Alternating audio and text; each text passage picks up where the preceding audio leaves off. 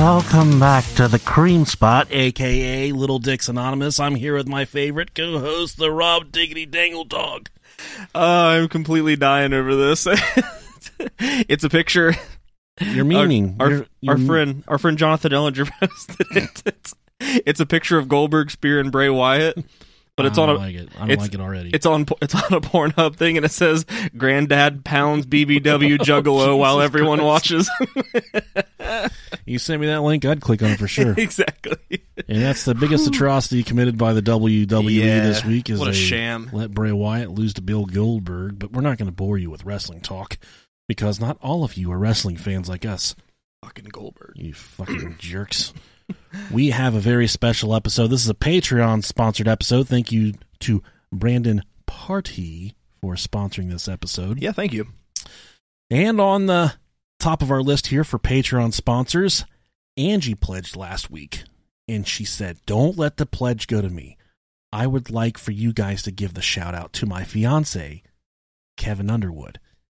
And I said, okay. Sure.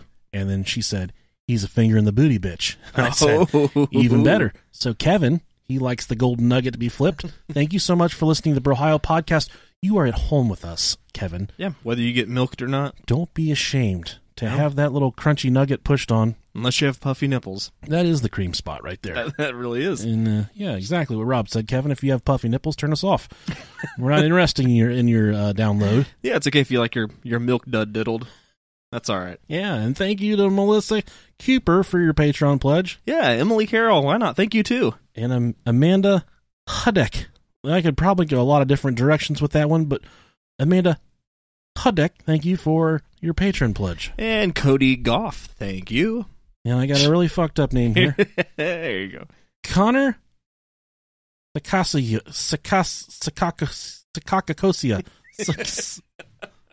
Coronavirus. Connor Sakokasia. How do you even say that? That's a tough one, isn't it? Fuck, I don't know. Sacagawea. Sack cocaine. Connor, thank you for your Patreon pledge. Your last name fucking sucks. I can imagine being what's it called? Are you even here in right school? Now? Okay. When you have a substitute teacher. It's called school. There's a substitute teacher. I remember. Jesus Christ. Yeah. And then right before Rob just had that fucking mental breakdown right there. I think I just stroked out. He walked out of the recording room to go pee. And he's like, Beverly's mad because I wore these sweatpants out there, wore these sweat shorts at dinner, and it looks like he just rolled out of a NASCAR race. I mean, it is nice out. No, it's not. Hey, Rachel Romero, thank you. Chris Kirkland, and Chris, thank you for your Patreon pledge. And then last but not least is Jeff Sanger. But thank you, Jeff Sanger. I think he's been listening for a really, really long time. But Chris Kirkland, it reminded me, the last name Kirkland, we went to school with a whole pack of Kirklands. They all had buck teeth. I remember they were all in the band. And the one night, one Kirkland, he was playing the tuba, and he didn't know how to play the tuba. He could barely lift the goddamn thing up. This is at a basketball game. And we were setting up by the band, and he went somewhere. He left, and he put his tuba down. And one of our other friends said, Kirkwoods. They were the Kirkwoods. Are you sure? Yeah. That was the Kirklands. No. I know you're talking about They probably listen. I'm so sorry. That's okay. And this is probably going to get me arrested. But my friend, he dared me to fart. It's all right. Now let's go. Told me to fart. In the big part of the tuba. You know, the giant. Yeah. Let me fart in the tuba. But I said, I'll one-up you, dude. I'm going to fart in the mouthpiece. I thought you were going to poop in it. So I exposed my bare ass, and I farted into this mouthpiece. I'm telling you, this is horrible stuff, dude. I hate that I'm bearing my soul like this. And then after I farted in the mouthpiece, he started laughing really hard, which it egged me on, okay? Yeah. So then I took my gum out, and I said, so fucked up. And I said, with any good whiskey, you gotta seal it. And I stuck my gum in the mouthpiece of the tube and sealed my fart in there. My Winter Fresh blue gum. So when he came back, he went to go blow this motherfucker. He just hit a note. It's like, no, he couldn't. He put his mouth up to it, and he got past the taste pretty quickly, I guess. It's Winter Fresh. Probably tasted good. But he went to blow in his tuba, and he looked like a chipmunk full of nuts in his mouth. His cheeks just went out because he couldn't pass any wind through it because I shoved my gum in his mouthpiece. Oh, it's so fucked up. And if you're out there, Kirkwood, whatever the fuck your name is, I want to apologize for that. That's the meanest thing I ever did to anybody. Which I guess that's not that bad. It is pretty bad, but you know what? One time that kid was getting picked on by we'll call them Gangsters Paradise. He was getting picked on by Gangsters Paradise, and I took up for this kid big time. This was after I said I got to take care of this kid. I fucked his tuba. You have to even it out. I farted in his tuba. Dropped the log in the big part of his tuba. Oh man. Speaking of farting and mouthpieces, one of my favorite websites to peruse on the Facebook is Barstool Sports. They kind of cover sports in an alternative outlook, but they post a lot of shit posts as well. Right. And today they posted one that says, "Have you ever had a fart that reached third gear?" Is this the video? The TikTok video? I think so. Yeah. I saw this yesterday. You saw it? Okay. Yeah. It's a couple, and the woman's lying face down in the bed playing on her phone, and the husband just sitting next to her. And he rips off the gnarliest fart that I've ever fucking heard. His ass downshifts. Yeah, so let's see if it plays it real quick here. If we can fire this bad boy up.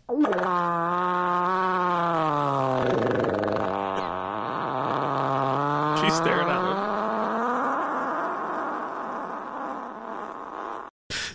Dude, that is such a good fart. Dude. The best part of this. All right, that fart went from 0 to 60. It's struggling there. It's trying to go up a hill. I can't. That's what my car sounded like when I was a teenager. Yeah, but then I watched this video, and then I started reading the comments. This guy said it got a little muddy towards the middle. But he stayed in it. Impressive. He really did. Oh, man. He's pushing hard. You can tell he's pushing really fucking hard. Yeah. Oh, man. This other guy said, I'm surprised that dude didn't take flight. Oh. Fuck. It sounded like he held a motorcycle under a vast pool of mud. I can't even read these. This is the dumbest fucking shit that's so good. I don't even fucking care. I'm playing it. Right there, dude. He shitted. Oh, you know. Dude was laying up in the bed with his girlfriend, and he lifted his leg, and dude shitted it. She's no like, doubt. What the fuck? She looked so pissed. Yeah, dude. Can you imagine how rancid that room smelled? That dude shit on himself. He's a girthy guy, too. That sounded like wet cat food. If wet cat food had a sound, that sounded like applesauce. Right. Jesus Christ. If you fart like that, please record it. Send us to brohiopodcast@gmail.com. We'd love to hear if you can produce sounds like that. We would be just elated to hear your story. Man, that's a good one. It sounds like a Mazda coming off the green light. These comments, dude, I can't fucking... Oh, man. What's the next one here? That was the best part. Oh. The bubbly part. That's when his asshole got a little wet. And this guy says, right, like her farts don't sound like you ran over a Costco-sized bottle of Hellman's mayonnaise. Oh, God. Jesus Christ. I don't even want to be here doing this show anymore. This stuff tears me down. We'll just talk about this fart for another 2 hours. Hold on. Potatoes only belong in one human hole. Man, I'm so glad you wrote this article because I was going to bring this up. Jesus Christ. Doctors are starting to get very concerned about people who subscribe to a dangerous home remedy touted on numerous websites, which involves inserting a potato into your rectum.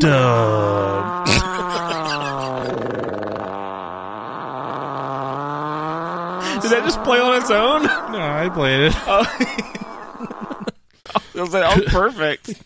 Credible medical professionals are emphasizing that this will not, in fact, help with hemorrhoids. Why would that help with hemorrhoids? I don't even want to read the rest of the article. Push them back in your ass? There's people out there, okay? It's on Etsy or Pinterest or something. They're freezing them. Say it for hemorrhoids. What do they call it? It's not hemorrhoids. It's something else. Piles. Wasn't he a rapper? Piles. Yeah. Plies. I'm not Gangnam Style. Whoa. No, that was a different name. Completely different. Sigh or something. That's Sigh, okay, yeah. Sounded like a pile of shit. That's why I was confused. Shit. Piles can be an irritating condition, and sufferers are sometimes too embarrassed to seek professional help, turning to old wives' tales. First off, if your idea of, fixing this is to freeze a potato and shove it up your ass and not bake it, at least if you bake it, it's a little softer. You gotta soak it in water to get the starch out, bro. Yeah. Everybody knows that. You gotta put some cheese and bacon on it. Your grandpa's like, listen, boy, sit down for a second. I know you're not feeling real good right now, but I know a good way we can fix your butthole. Grab one of them goddamn Idahos or Roosets we got in there in the cabinet. Put that motherfucker in the freezer. Right, one of the eyes breaks off the potato. Do you sprout a potato in your ass? About 3 a.m., we're going to cram that thing up your fucking poop hole. Ain't nothing I ain't ever gone through before. You can do it if I can do it, boy. Tired of you goddamn millennials thinking you can just do, whatever the fuck you want. You can't cram a frozen potato up your ass. Fucking eat a Tide Pod afterwards. You can't help me out in the field. I don't even know anymore, dude. I'm so disappointed in everything we've accomplished. I know. This is all it's come to. We make a fucking mockery of ourselves. Uh-huh. Every fucking week we come here. I don't know what the fuck. I have no idea what we're doing anymore, but it's okay. I don't even know if people are listening anymore. No, it could just be me and you just sitting here. Brandon Partee, he's listening. We can't even win Best Podcast in Dayton. Oh, yeah. Some fucking dude. I'm still stewing about that. Some fucking guy with 2 downloads. I told Rob as soon as that competition started, I said, the lady running the competition has her own podcast, and she fucking hates us. Rob's like, we're sure to fucking win it, dude. We'll blow them out. No one else makes podcasts. There were some really good podcasts in there. Don't get me wrong. One of our best friends, Izzy Rock, does the Gym City podcast. It's extraordinarily incredible to this community. I do believe that. Yeah, definitely. But then, like, Murder and Such didn't even get nominated, which makes no fucking sense. And then the guy, the Fifth and Ludlow guy, that's a good podcast, but no one listens to it. Like, people listen to it. It's a mini-series, and it was 2 years ago, 5 episodes, 14 Facebook followers. If you just compare the analytics. Yeah. I'm not trying to disgrace what they've accomplished, what anyone's accomplished in the podcast world, because we are far from the top of the mountain. We're not even halfway. I don't know where we're at on the mountain. All I know... We're probably not even the best one in Vandalia, but when still. I walk around with my Brohio podcast shirt on in public, people fucking recognize me, okay?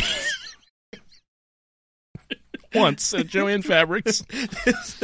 One time, this person let me go on a red light. Do you remember when I got the email about from Kane's Chicken?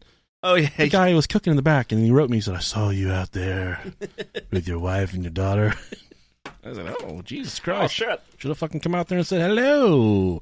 Open that for me, please. What we've learned in this episode so far, don't put frozen don't put frozen potatoes in your butthole. Thank you, good sir. You have those man fingers. Yeah, my fingers are too dainty and delicate. Yeah, dude, these things have seen war, okay?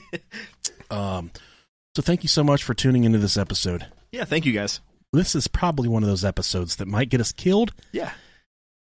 Fortunately, I believe we're far enough from ground zero on this one that it might not get us hurt. But we've got some friends in Chicago that very well could get murdered for listening to this podcast. If you are from Chicago, you might know all about the atrocities committed by the Chicago Police Department. And whenever Brandon, he sponsored this episode, he gave us the topic, we went through it, and it looked like it was going to be something different than what it was initially. And what I mean by that, when I first looked at the story, I thought it was a story about 7,000 people that had disappeared. These people did disappear, but kind of in a different way. They didn't, like, fucking leave the earth, but they were, quote, unquote, disappeared for quite a substantial amount of time.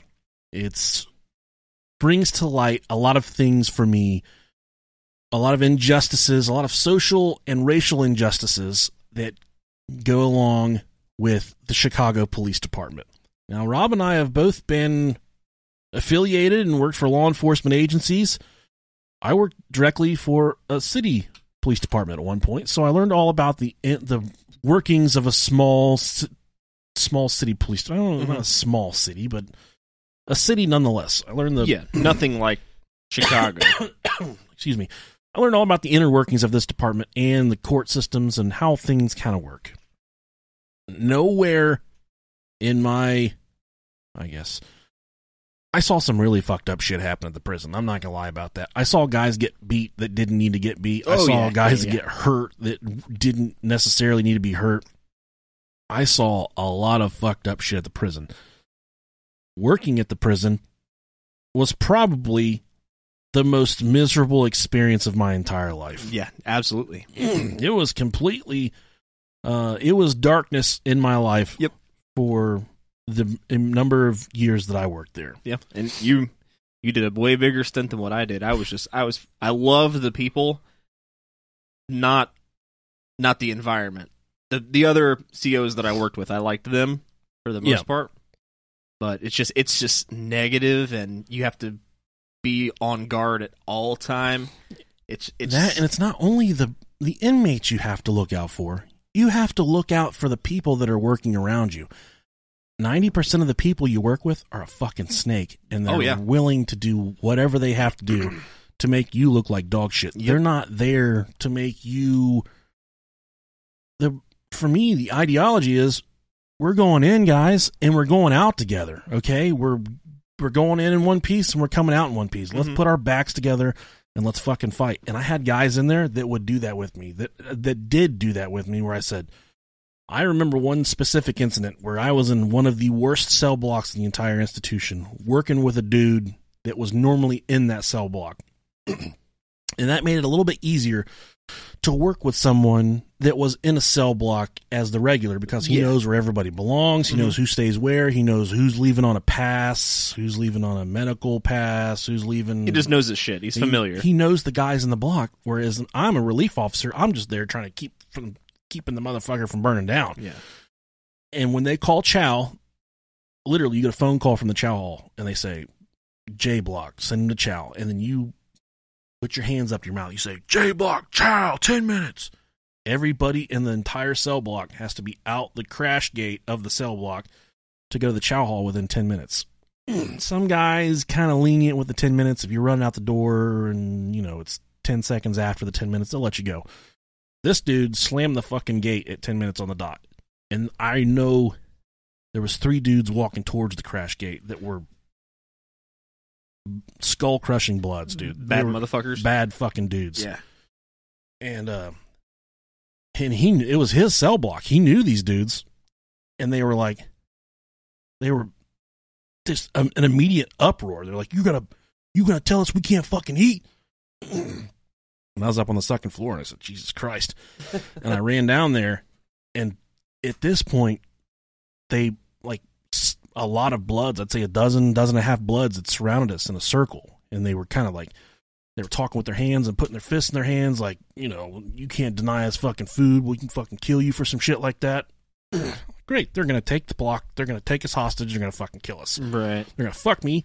Statistics show, black fellows have huge dicks, and I've worked in the shakedown room. Sorry, my voice is falling apart right now. It's okay. Huge penises. It's going to hurt. It's not necessarily going to feel great, but I'm going to take it. I'm going to do my best. And I put my back up against my partner's back. And I turned my shoulder over to his, and I said, let's fucking do this, dude.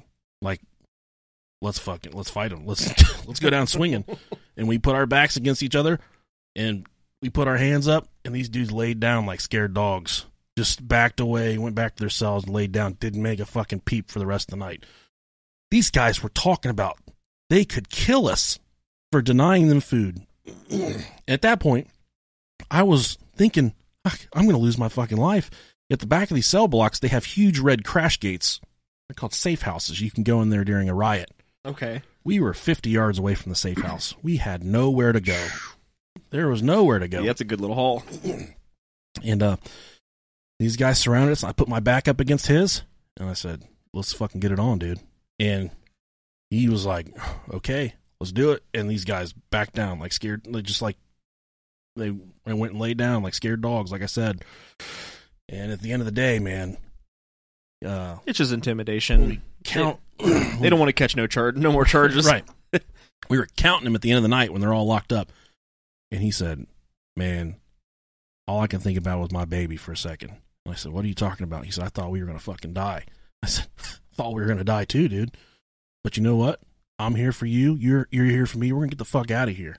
And from that second on, that dude, he respected the shit out of me. And you don't get to know everybody. Yeah. Like, super good working at a place like that.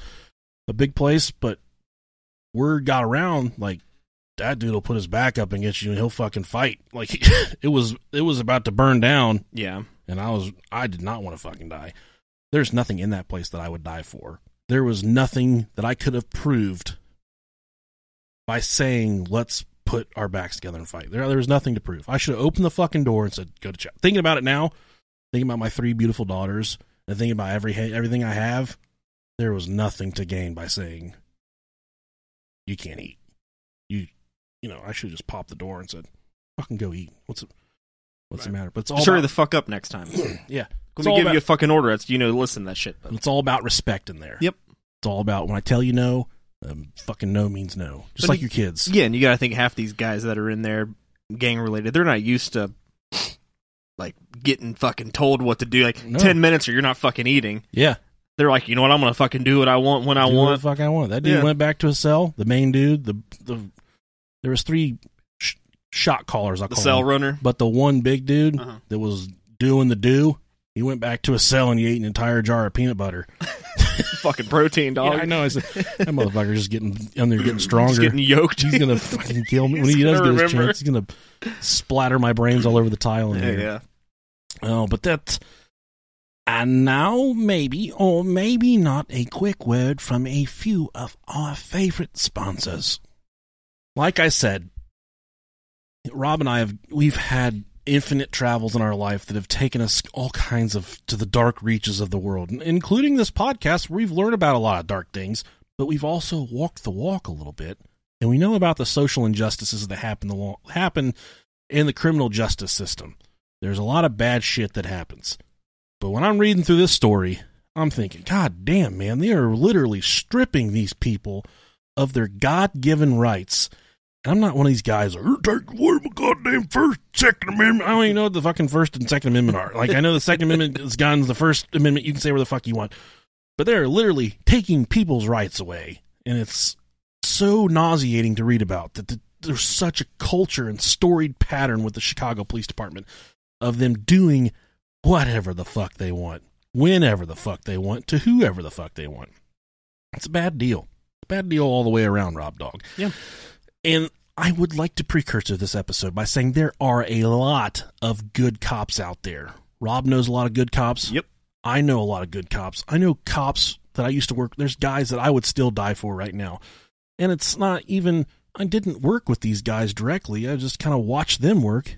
And I would even go out to say that 95% of the people who go into it don't go into it with the intention on ever becoming a bad cop.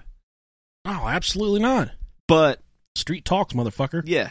Shit happens. Shit does happen. You see, and that's the thing is if you're working close to corruption and seeing that, it benefits this guy, why shouldn't I get a cut of that? You know what I mean? Tell me about it, dude. And people that have loose morals, it's going to happen. Yeah. And even on this show, we talked to one of the greatest cops of all time, Gil Valley. He was going to eat his fucking wife. But you know what? He didn't. He held back and he maintained his position at the New York Police Department. I'm going to be a good cop. But then they fired his ass because he wrote a book about eating his wife. He had fantasized about eating his wife. And if you've never listened to the Cannibal Cop episode we released, I recommend going back and listening to that one because we directly interviewed the guy that was involved with that we interviewed the Cannibal Cop. So go back and find our Cannibal Cop episode. Fantastic interview. But this episode, we're talking about bad cops. And the difference in, like I said, the agencies that we've worked for. I worked for a small city, okay? Mm-hmm. But even, we're talking about the Chicago Police Department, which is around 14,000 employees. Yeah. 14,000 employees. A lot. Dayton, where we live at, has 350 sworn officers. Mm-hmm. Dayton is a big city to me. Yeah, it's a big city. It's not huge. I've been to Phoenix and shit. I go there a lot, but yeah, it's not like Cincinnati or Columbus, but I mean, it's 350 cops. Which, and even thinking about our area, 350 cops doesn't seem like enough. No, it doesn't. You know what I mean? Especially when you got guys like us living around here. Exactly. I don't know how long this Arnold Palmer has been sitting in my basement. Fuck it, man. Really rip. My throat is... Worst that's going to happen is it's going to come out of your dick. Yeah, so it's in the okay. meantime here.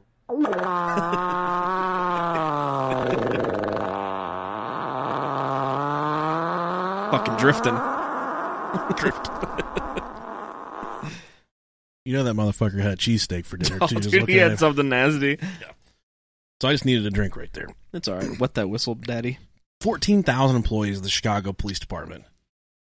New York City, 55,000 law enforcement employees. That is insane. 55,000 just in the police department alone. So to say that every cop in this agency is a good cop, right? Or that you would be lying to say something. And I would definitely say that, in my opinion, I would say that these larger cities with this larger employee count, there's going to be some sort of corruption. Dude, a place like that, it's inevitable. So, especially when you're constantly working in the slums, and you got to be slummy in order to get through. That's what I'm saying. You and I have had these experiences, and I feel like when I worked private security, that taught me more about the streets than I've learned through the police department and the prison.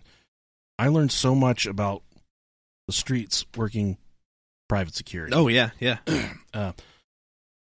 These streets we're talking about here, Chicago, these are different fucking streets. These are different streets. Oh, yeah, yeah.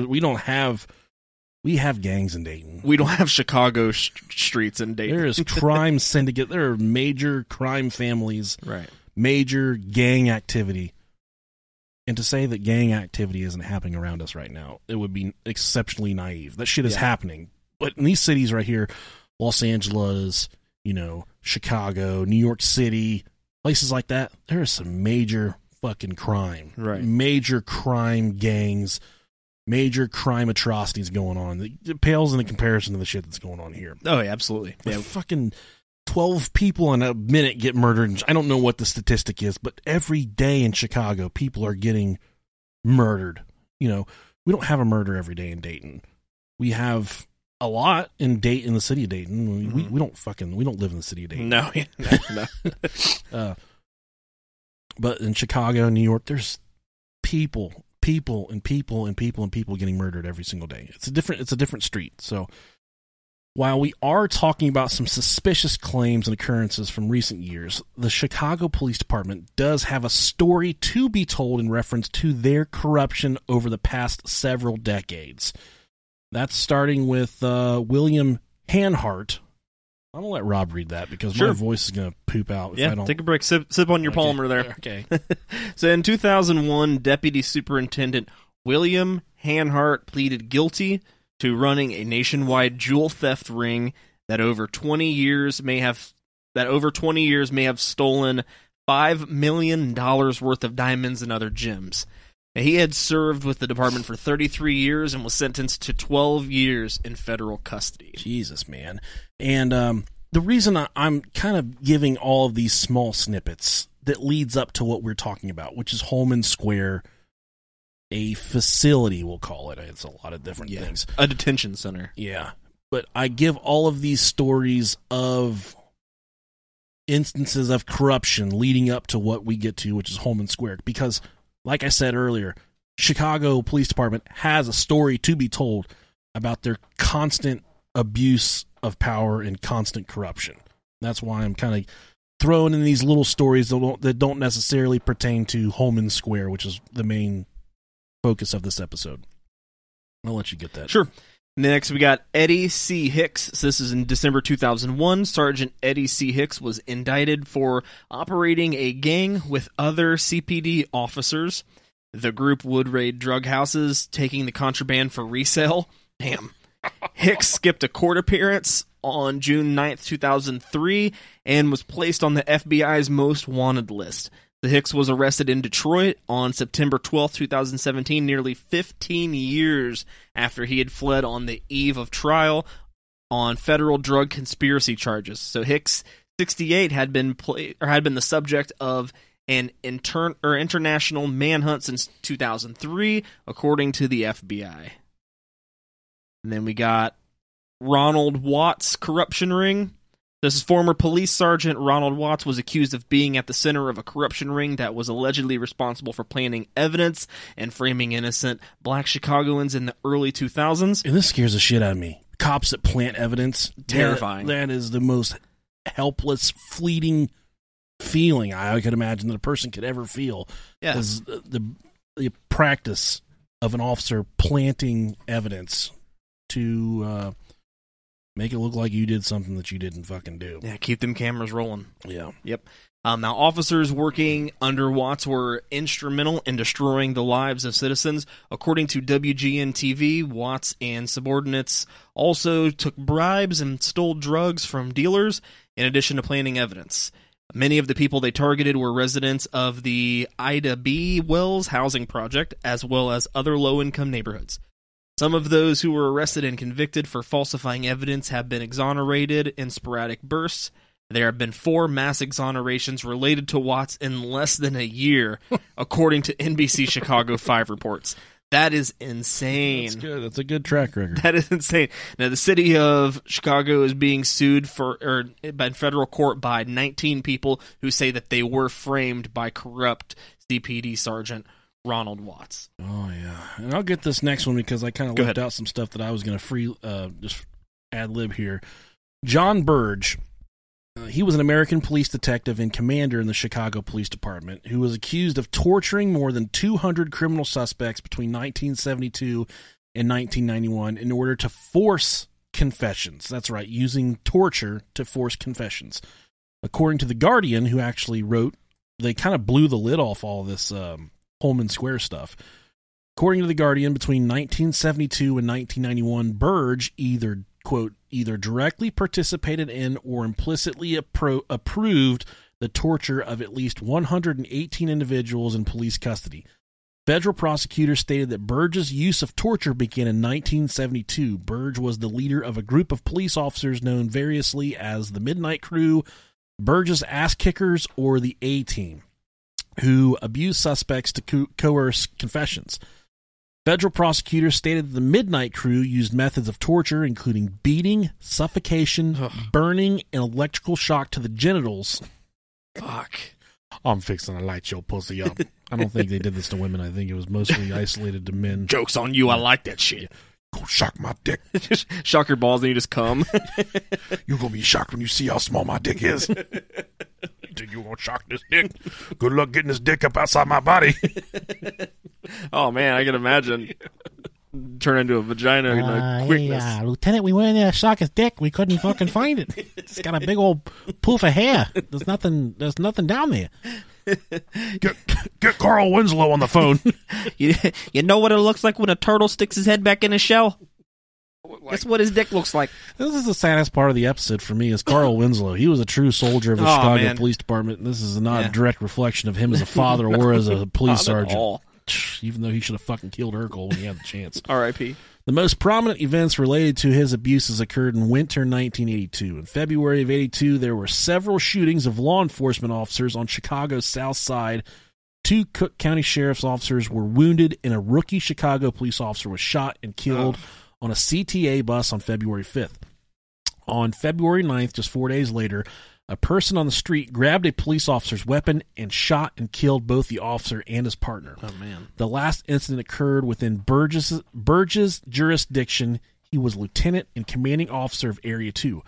Burge was eager to catch those responsible, as he should have been, and launched a wide effort to pick up suspects and arrest them. Initial interrogation procedures allegedly including shooting pets of suspects, handcuffing subjects to stationary objects for entire days, and holding guns to the heads of minors. Jesse Jackson, the Reverend, Jesse Jackson we all know, he was in charge of Operation Push, the Chicago Defender, and black Chicago police officers were all outraged by Renault Robinson, president of Chicago's Afro-American Police League, characterized the Dragnet operation as sloppy police work, a matter of racism. Jackson complained that the black community was being held under martial law. The police captured suspects for the killings on February 9th through identification by other suspects.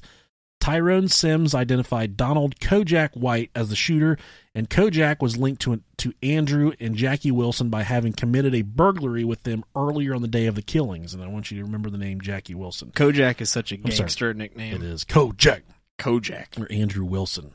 Andrew Wilson and Jackie Wilson were the suspects. Andrew Wilson was arrested on the morning of February 14th, 1982, for the murder of the last two police officers. By the end of the day, he was taken by police and admitted to Mercy Hospital and Medical Center with lacerations on various parts of his head, including his face, chest bruises, and second-degree thigh burns. Oof. More than a dozen of the injuries were documented as caused while Wilson was in police custody. Both Andrew Wilson and his brother Jackie confessed to involvement in the February 9th fatal shootings of the police officers. A medical officer who saw Andrew Wilson sent a memo to Richard M. Daley, who was then the county state's attorney, asking for his case to be investigated on suspicion of police brutality. Burge was eventually sentenced to 4 years in prison for the crimes that he had committed over the time of his career. 4 years. But and it was very sketchy. There was a lot of back and forth. He eventually did get fired. But if these guys, I'm one of those guys that thinks if you commit a certain crime, kill a police officer for no reason, touch a child, kill an innocent woman, kill an innocent man, I think it's an eye for an eye, in my opinion. Kill the motherfucker. This guy, but I also believe in the due process of law. If the gas station at the end of my street gets robbed tonight, they say it was a fucking fat guy in a red shirt, and they come knock on my door tomorrow and they say, we're looking for a fat guy in a red shirt, and I look down, there's a 99% chance that I'm going to be wearing a red shirt, and there's a 104% chance that I'm going to be fucking fat. I'm going to be a fucking fat guy. So they're going to be like, oh, you're going to hop in the car with us. And then I get to the police station, and they proceed to get my dick to come out, and they shock it, and they beat the fuck out of me, even though I was sitting here with you. That's not me getting the due process of law. Very true. There's certain rights I'm guaranteed. I'm allowed to be fat. You're allowed to wear a red shirt. I'm allowed to wear a red shirt. That doesn't mean that I was the gas station robber. Have I gone down to that gas station before and forgot my wallet? And the lady inside the side, she says, I'll get you in the morning, because she knows I'm going to be stopping by on my way to work to get some gas. She knows I'm going to be getting a cinnamon bun and a fucking chocolate, whatever. A yoo-hoo. But it wasn't a robbery, okay? She said, take it. I'll get you in the morning when you come through. All right, baby girl, you know what I'm saying. You know I'm good for her, girl. You know old dad good for the $3.99. I come up in this motherfucker. Then you just never go back to that gas station again. Got to fill my lawnmower up, and then walk outside, and I just run. Leave it there. Oh, man. But even with all these dark shadows hanging over this Chicago Police Department, you'd think these guys would pump the fucking brakes a little bit. Which they did not. They have not pumped the brakes even remotely at all. The Department of Justice has said several times there is a cowboy culture at the Chicago Police Department. And when I mean a cowboy culture, that means these guys think they can do whatever the fuck they want. Yeah. There was a supervisor I worked with. He was doing his rounds, and he come down to me and he said, hey, that guy up in cell 3 on the second range, has he been talking a lot of trash today? And I said, he hasn't bothered me at all. And he said, I'm about to whip his fucking ass. And I said, go for it. You know, have at it, buddy. Yeah, have at it. This guy took his fucking duty belt off with his nightstick and his pepper spray and his man down alarm. He handed it to me. He walked up in that cell and shut the fucking door and proceeded to beat the shit out of this guy. Holy fuck. I didn't get to see that. I know the dude had a black eye and a bloody nose after, but I didn't get to see the fight. And the supervisor walked back out. And he come down to the desk. He's like, listen, man, you should never do anything like that. I'm an old John Wayne motherfucker. I'm a cowboy. And at that moment, I knew what it meant to be a cowboy. to be a John Wayne motherfucker. And then every time I would get a new person that would start with me, I would tell them, like, you can't just be running around here being a cowboy, because I thought it sounded really fucking cool. It definitely does. And you can't do it in my cell block because cowboys' butts drive me nuts.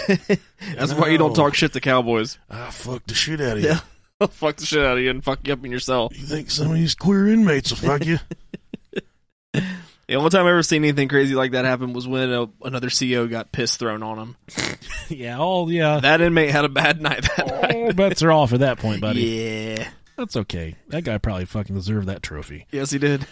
So, all this darkness takes us to Homan Square, which the reports I researched that I went through, mostly from theguardian.com, they claim this is a multifunctional center, but no one actually knows exactly if it is there, if it isn't. It is there. Sounds like a place you go to shop for interior design things. I don't know. Homan Square. It's Homan. Homan. Homan. The facility is an old ran-down warehouse that is also used as the Chicago Police Department's narco, vice, and intel units. It's also I'm going to say this loosely, it's a jail, but it's not a jail. There's no jail cells. But officially, it is a police detention facility. The thing is, when you go to the county jail, and Rob worked in the county jail, I did not. Once you came to where I was at, your shit was done. You were locked up. You're fucked. You're already deemed guilty. Where Rob was at, you worked at the county jail. You did processing. Yeah. That's the very first thing you do. Yep. Whenever you enter before you await your trial. Before anything. You go through jail processing. Yep. Take your mugshot, take your fingerprints. Go into housing. Check you out for scars, marks, tattoos, all that fucking shit, right? Yep. At the Homan Square detention facility, there was no processing. There was nothing like that, which is a bit suspicious to begin with. Very weird.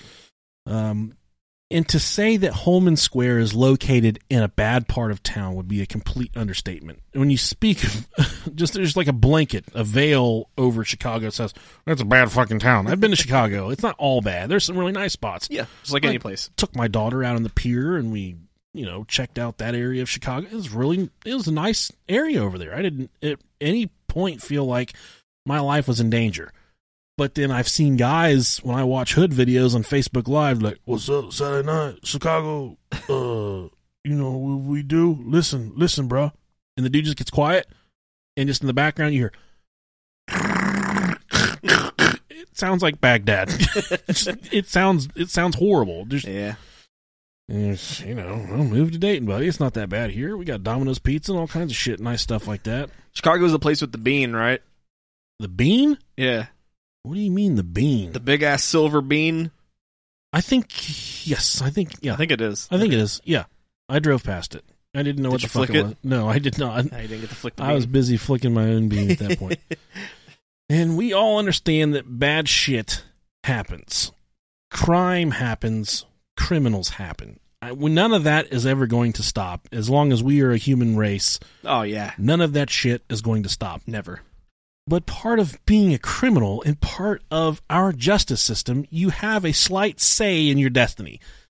You didn't do something and you're charged with something you didn't do. There's a process that plays out that allows you to say, here is the evidence that shows that I didn't do what I'm being accused of. That's the beauty of the American law enforcement or the American criminal justice system. The way it should work, yeah. Exactly.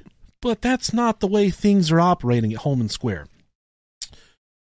So when you first go in, before you're even sent to processing, when you're arrested on the street, they're going to give you your Miranda rights, which you have the right to remain silent. Anything you can say will be held against you in a court of law. You have the right to an attorney.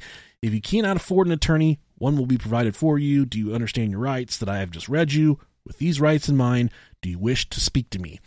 That is what a cop has to ask you before he starts interrogating you about the crimes that you've committed. Very true. If a cop ever says to you, and I'm pro law enforcement, but I'm not pro speeding tickets. I think speeding tickets are fucking bullshit. I hate when it's a money grab. I hate money grabs. I hate when cops are petty over shit that doesn't fucking matter. Mm-hmm. I hate when a person gets arrested for having a joint in their ashtray in their car. Right. Stuff like that, it eats me to my core, man. It pisses me off, and it makes me think, like, what the fuck is going on in that cop's life? I understand you to protect and serve, and part of that protecting and serving is,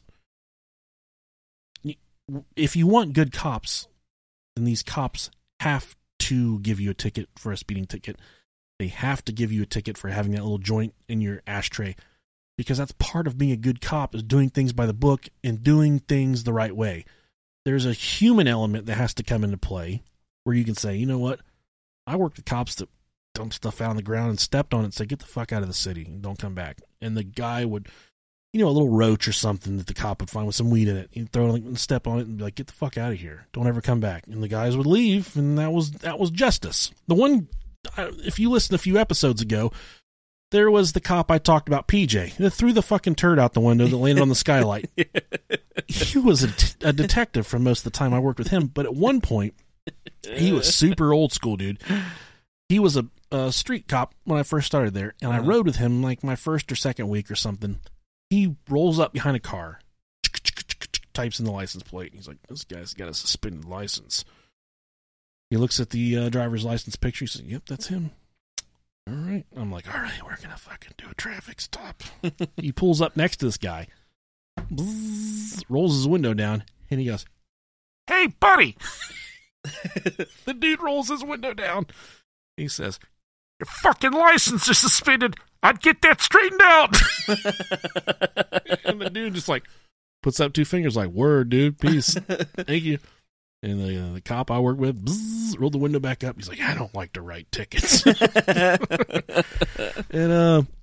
but that guy made a lot of really good felony arrests, a lot of good investigations. He cracked a lot of shit that other people couldn't crack. So I commend him on that.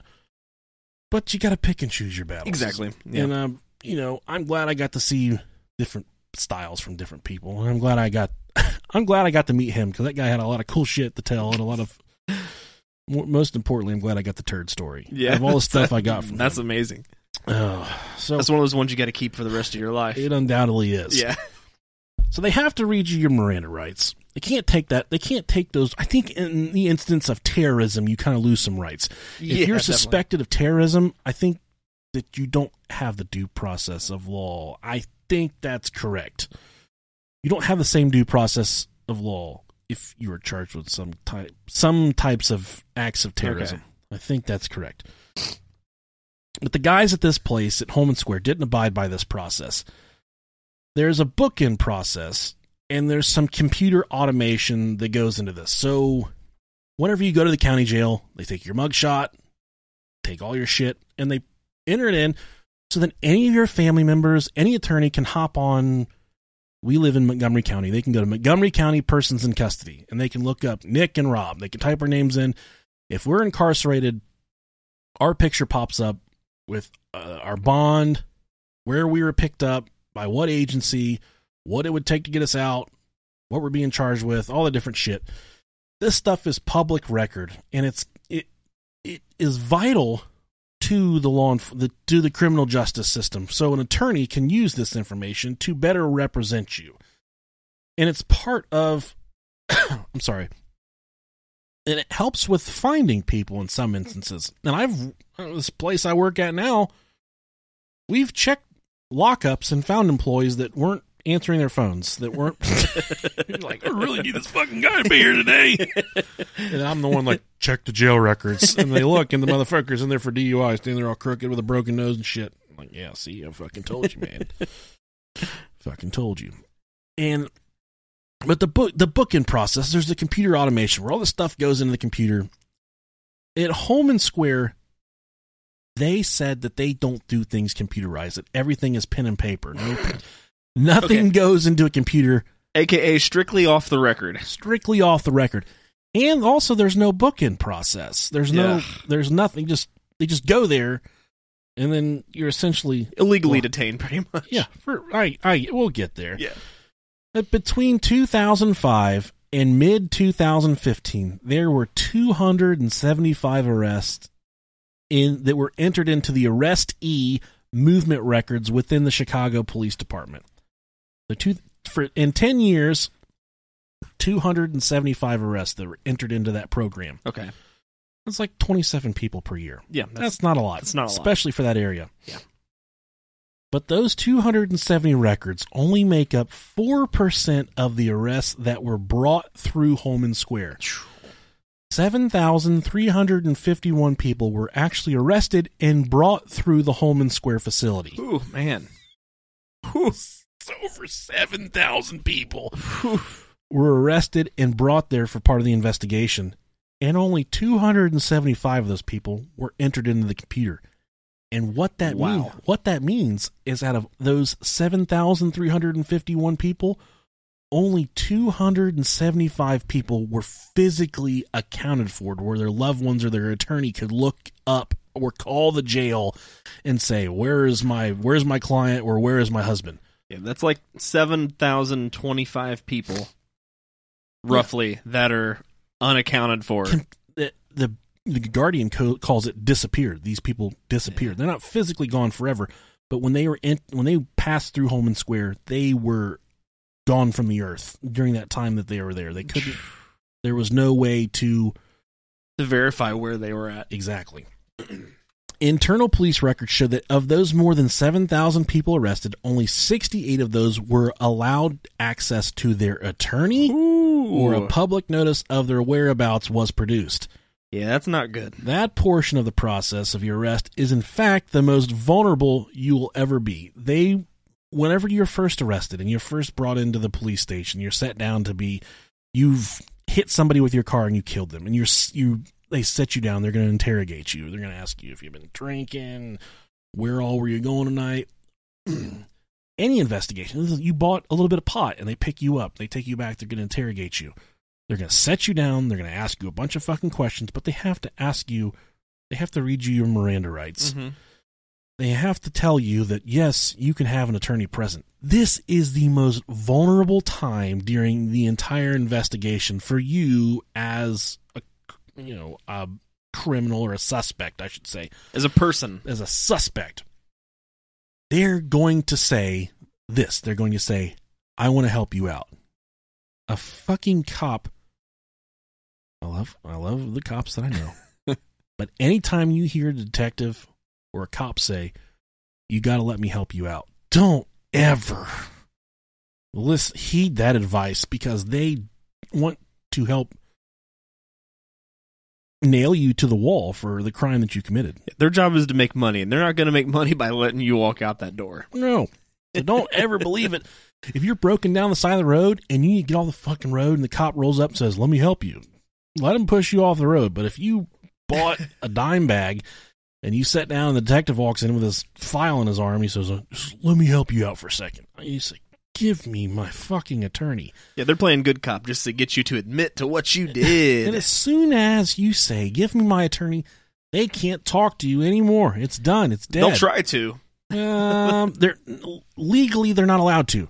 They're not supposed to. They're not supposed to, but they'll. Yeah. At Homan Square, they were very persistent after some of these people requested access to their attorneys.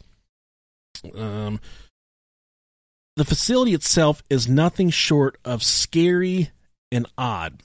It is an old, ran-down warehouse surrounded by razor wire, floodlights, cameras, and there's no definitive way to enter Homan Square. Many attorneys interviewed say it reminds them of a CIA black site, which led me down the path of CIA black sites.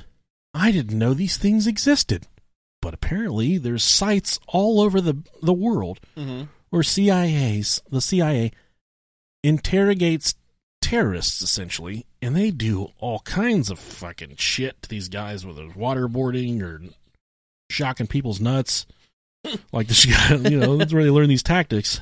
You know what? And those guys from fucking... I can't say that I look down on that in the act of terrorism. Do what you got to do. Not at all. But the fact that we're comparing a detention facility in America, right, meant for some of the people that were arrested and brought through there were brought through for theft, for petty shit, petty theft, for zoning violations, whether it's fence violations. There was some pretty chintzy shit that was brought through there. That's some fuck shit for sure.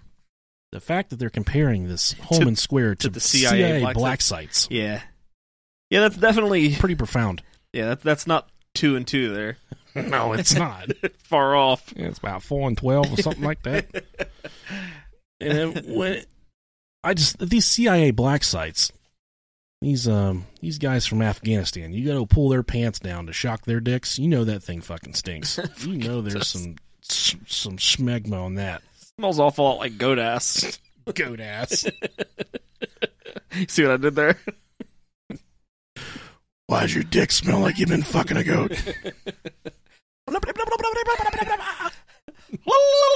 don't even know what accent to use. Is that racist? Yeah, I don't know. They're terrorists. Who fucking cares? Yeah.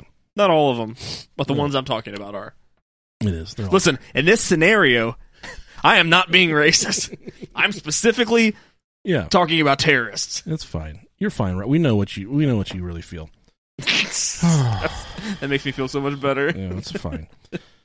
And many attorneys that were interviewed by the Guardian say that, okay, I already read that it reminds them of a CIA black site.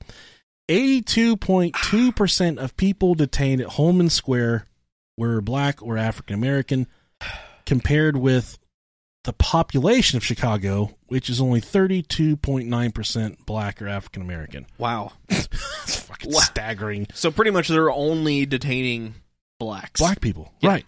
Well, not only. 11.8 of the detainees in the Homan Square logs were Hispanic, compared with 28.9% of the population. 5.5% of the detainees were white, compared with 31.7% of the population. Of the 68 people who Chicago police claim had access to counsel, so they arrested over 7,000 people, and the Chicago Police Department themselves came out with a record and said that only 68 people had access to counsel at Homan Square. That's crazy. 45% were black, and 25% were Hispanic, and another 26 were white. So this is roughly, let's see here, 26% right. Judging off of that, the first two numbers, that's like 96% or 94%. It doesn't matter, dude. Minority. Yeah. That's crazy. It's fucking trash, man. Yeah. And like we said in the beginning of the episode, you're dealing with a really bad area here in Homan Square, a really nasty area. So you are going to get some bad, in the words of, was it Trump? He said it, some bad hombres. Bad hombres. Motherfuckers eating KFC on Air Force One has the audacity to say bad hombre. Right. Have you seen the commercial for the donut chicken sandwich from KFC? No. Jesus Christ. I don't have cable. They take a glazed donut and put a chicken breast on it, and then put another glazed donut on top of that, and it's a sandwich. It's a chicken sandwich between two glazed donuts. Dude, that sounds fantastic. I'm not even going to lie. It sounds like it would hurt. It's okay. I can hear my arteries just going like a petrified forest. I'm going to take one for the team. Yeah, dude. What kind of donuts are... who's making these? Are they making these donuts? They look like Krispy Kreme donuts, but I don't think they are. They just look like a basic glazed donut. Yeah. They're probably Krispy Kreme donuts, and they're probably like 3 days old. Yeah. I don't know. Fuck it. Fuck it, dude. I don't care. It's going to give me the shits regardless of when it was made, so... So, I think what they do is they use this place as leverage. Okay. The officers themselves, they use Homan Square as leverage for the people that they detain. Like, you want to go to Homan? Yeah, like they kind of say, when they get them, they're like, you're at the fucking Rock, dude. You're here. You ain't going nowhere. You might as well tell us that we want to hear. Tell us what we need to know. Especially when you're threatened with a place like that where you essentially disappear off the face of the earth. Well, like it's a narco outpost and it's a vice outpost for all the undercovers that do that type thing. Right. So there is a lot of people going in there specifically to get these guys to flip and flop, to narc on other people. Like, if people are going to be wondering where you're at, but they're not going to be able to fucking find you. Exactly. So what are you going to do? And that kind of makes sense to me if they do have kind of a site where there's no record of you being there, but if they're taking you there specifically to make you flip, that's kind of taking your own safety into consideration. That, okay, if you are going to flip on the fucking Chicago gangster disciples, they're going to fucking kill you. Yeah. And I mean, and that's one thing, taking someone there who's, taking Takeshi there. Takeshi. As opposed to taking fucking, someone with a zoning violation. Yeah, that's why I'm not, if I would have read all that, if I just would have read, they take the hardest, baddest drug, vice, whatever, they take the baddest fucking dudes here. If the means justified the end, what I mean? I would be like, okay, there's no story here. But people are getting incarcerated there for zoning violations, for having their dogs out, and just all kinds of shit, dude. And I'm not even saying, if that were the case, that it would still be okay, but I could see more so where they're coming from at that point. But I digress here. Yes. This is a sworn deposition from a senior officer that did work for the Chicago Police Department. The question is, finally, number 18, the documentation of records made available contemporaneously That's a word. To the public for individuals taken to Homan Square. So Joe's is I guess an undefined, Eat it, Joe's. An undefined name for a person. Mm-hmm. So Joe's at Homan Square, how can you find out as a member of the public? The senior officer's answer during the deposition, he says, I don't know that you can. So he right there says, if they're taken there, you can't find them. Yeah, so how can I find out that if Nick is in there or you not? Can't. You can't. And the next question, if Joe had been taken to a district, would you be able to find that out as a member of the public? And he says, I don't believe so. Which is completely false. Yeah. One quick Google search of mine, I did a city of Chicago persons in custody.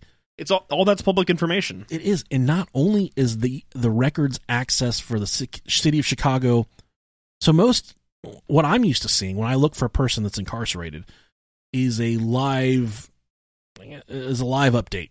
The Chicago Police Department, the jail there going back, you can go back and see.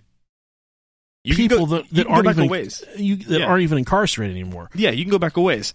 I know, and specifically with where we live, we had a friend who got arrested a while back because all of our group was having a big cookout or barbecue, and I think he went to Walmart and stole a pack of ground meat and shoved it in his pants and got caught.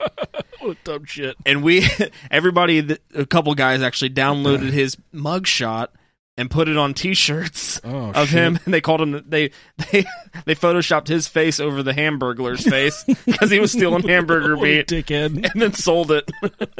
So I mean, you can see these things pretty quickly just by going to public search one.chicagopolice.org/arrests, and I type in Jussie. What is his name? Smollett? Smollett.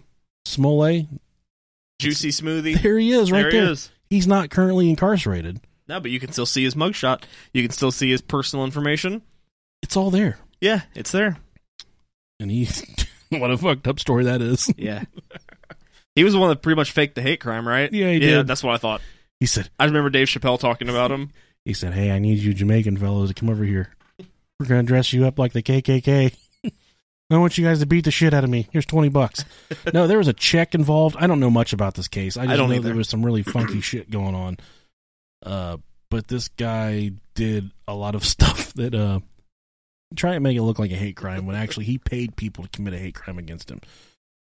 In court, the Chicago Police Department argues for the need of the veil of secrecy, which, like I said, we kind of understand. They try to turn people into confidential informants, and you can't do that at a district facility because you have a lot of wandering eyes and a lot of people that you don't want to know that you are possibly becoming a confidential informant for the CPD. That puts you in jeopardy inside housing, so it does. Big time. Hey, you told on Big Daryl down the street there. Well, I'm fixing to fuck the shit out you. I'm fixing to turn your butt pussy into a goddamn. I'm gonna turn it into a roast beef sandwich. I'm gonna eat your butthole. My boy Nicolicious on Brohio, he don't be eating no fucking butthole. But I'm gonna eat your butthole. I'm gonna eat your butthole so fucking good. You ain't gonna... Oh, damn it. I'm gonna eat that butthole. The big old stanky butthole. I can't get over looking at her face whenever she's watching that. She's flabbergasted. Fury just projectile out of his asshole. She's like, oh no, you didn't. Oh shit. We gonna need to change these goddamn sheets. According to the Chicago police records, at least 14 men in custody at the facility have been punched, struck with nightsticks, slapped, tasered, or subjected to other forms of physical violence at Homan Square. And I will go to say 14 is probably a very low number. Oh, there's no doubt about it. I would say out of the 7,000 people that have been locked up, I would say probably at least 6,000 of them have been fucking beat. Yeah. At least 2 people taken here died while in custody, and one of the ones I read about was indeed labeled a drug overdose. That's what I was going to say. I would like to see what their cause of death would have been. Oh, yeah. Bunch of fucking bullshit. Yeah, some fuck shit. Yeah. Lieutenant William Kilroy, a senior narcotics officer at the Homan Square-based Bureau of Organized Crime, said, quote, very frequently, someone arrested at Homan Square will not be subsequently charged with a crime because they are converted into a cooperating individual. So what he's saying, these guys are getting arrested for shit, but when they come here, we're getting them to do shit for us, and when they leave here, they're no longer charged with a crime. That's directly from the lieutenant over the Bureau of Organized Crime. Homan Square-based police who fall under the umbrella of the Bureau of Organized Crime do, quote, not do electronic case reporting. And this is according to that Lieutenant William Kilroy. Everybody outside the Bureau does electronic case reporting. We do hard copy paper case reporting. Which is so they're still stuck in the Stone Age. Fucking bullshit. It's easy to hide. It's one department. It's not, we're going to do our reports on a computer, which every police department in America has been doing for at least the past 15 years. Yeah. These guys dealing with crime bosses in major gangs are doing all of the reporting via paper and pencil. And especially in like you just said, like a major city like this. Exactly. It'd be different if you were like, if they were talking about the police department in like the city where the fucking Hills Have Eyes took place at. Yeah. You know what I mean? Computer, hey, we don't worship the goddamn devil here. Where there's like 3 fucking cops in the entire city. You fucking weirdos. Right. You got a goddamn tail light out. Chicago attorneys are often turned away from this facility when they try and gain access. These same attorneys interviewed claim that if you are operating under the assumption that your client is at this facility, Homan Square, you just kind of sit back and fucking wait for all the shit to unfold because there's nothing that you can do. You wait for them to snitch. Yeah. Attempts to find a phone number come up fruitless. Police confirm that there is no access to pay phones for the arrestees at the facility. Like we were just talking about, the legalities of that. Whenever you're arrested, you're allowed to make a concentrated effort to try and make a phone call to an attorney or make a phone call to whoever you need to let know. Like, hey, I'm locked up. Yeah, it's the problem here with me. This is a very low-income area, a crime-ridden area, a very bad area, okay? Mm-hmm. This is kind of a loophole that a lot of people don't realize. When you're arrested, you can say, all right, I want my attorney. They gotta say, all right, the guy, he's not talking. We gotta give him his attorney. But if you're a low-income person, attorneys, the cheapest attorneys cost a lot of goddamn money. Mm-hmm. A lot of money. So someone gets arrested, you already are living off kibbles and bits, nothing, you have no money. You can't say, well, I want my attorney because you don't have an attorney. And the way a public defender works is you go to jail, you get interrogated, you get mercifully drilled by detectives, you show up to your first day of court, and then some fucking guy and a old cheap suit walks in and says, "I'm your public defender." Where were you the entire time of my arrest leading up to this point, when I was interrogated, when I was put through the rigors of the detectives? Where was my public defender when I was going through all of that shit? And as a low-income person, you can't say, "I want my attorney." I guess you probably can, even if you. I don't know how long that will hold. If you say, "I want my attorney," and they say, "Who is it?" and you say, "Well, I don't fucking have one." And if they keep drilling you, or if they have to wait until you have a public defender, which I don't think it works that way. They're not going to wait until you have a public defender, because you don't get your public defender until it's too goddamn late. Mm-hmm. So it's a bit of a loophole for law enforcement, I do believe, whenever someone can't afford an attorney. That's why I'm glad my wife works for a really good attorney. It's my money and I want it now. J.G. Ward. Is that him? Yeah, it is. Okay. 877 cash now? Something like that. Yeah, that's it. Take it. Oh, Jesus. One anonymous witness interviewed by The Guardian said she was taken there and interrogated inside of a cage. She was in the facility for 8 to 10 hours before she was taken to another location for processing. She also said she was never offered to speak to her attorney. Okay. An attorney by the name of Rajiv Bajaj was allowed into Homan Square in 2006. So this attorney made it in. Okay. He was there to visit one of his clients that had been arrested. The officers made him wait for over an hour to see his client. Okay. He did speak about how there was a very secretive nature to the officers at the station, and it all seemed overwhelmingly odd to him, the way they were kind of whispering and the looks he was getting. And, quote, "When I got there were 2 prosecutors questioning, knowing fully that I was down there to see him," Baji said. "When I walked in, they seriously walked away acting like they weren't speaking to him or anything. It's typical Chicago police, typical Homan Square, typical Cook County Prosecutor's Office." Right. So apparently this reaches beyond Homan Square. I guess and just on the radio today I was listening, and there was someone on the radio. I listen to WLW based out of Cincinnati. I always listen to that state. They have the Reds. I always listen to it. But there was someone on there, and she used to live in Chicago, and she was talking about the politics, and she's like, everybody knows that Chicago politics are corrupt. You just deal with it. And I'm just like, is that really what it's like there? The public officials are corrupt, and they're doing fucking bad shit, and everyone just turns a blind eye to it. Is that the way? Because it's no different than the federal government. It's all like that. Everybody's bought and fucking sold by the rich people anyways. Yeah, but just the fact that the culture is, yep, they're doing bad shit, whatever. I think that whenever, speaking about our federal government, when someone's doing bad stuff, I feel like they get called out for it by the people, at least. Maybe not necessarily their equals, the other people working with them. I think they get called out by the general public a little bit. Yeah, but that's not going to do anything. No, it'll never do anything. Exactly. It's just look at our fucking president now. Yeah. He's a fucking Twitter gladiator. He really is. He's the baddest Twitter gladiator this land has ever seen. I know. Another anonymous person interviewed by The Guardian said he was briefly held at Homan Square. He was one of 19 people out of over 7,000 that turned himself in to Homan Square. Ooh. So this guy turned himself in there. I think that fucked up. The article calls him Jose, but that is actually not his name. Probably not, yeah.